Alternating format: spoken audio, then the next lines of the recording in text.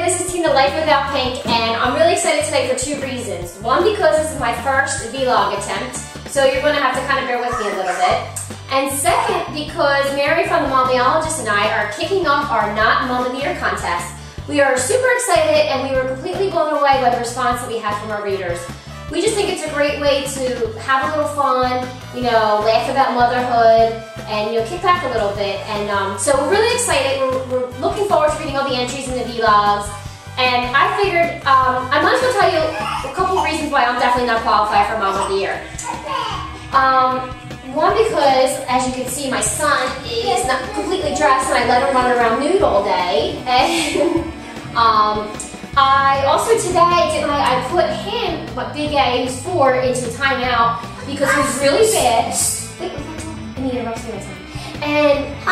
And we put you up in timeout today. I sent him to his room because he's really, really bad.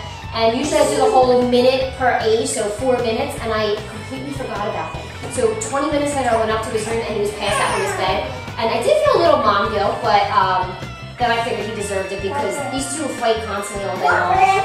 I've actually given myself a timeout before, actually on a few occasions, because they drive me crazy and I just have to lock myself in my room for 5 minutes to clear my head.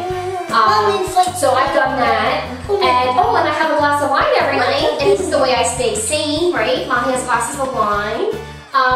And I'm not going to keep it up with my laundry, definitely not.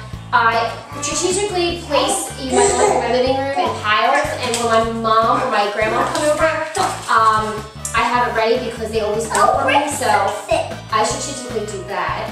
But these are just a few reasons why I'm definitely not qualified for Mom of the Year. And but we're really excited to kick off our contest. Good luck to everybody. We look forward to reading the entries and have a little fun. Let loose. Oh, and one thing to remember is we will not tolerate any snarky comments or comments on how people should parent better, because again, this is all about having fun and making fun of motherhood. So say goodbye, everybody. Say bye.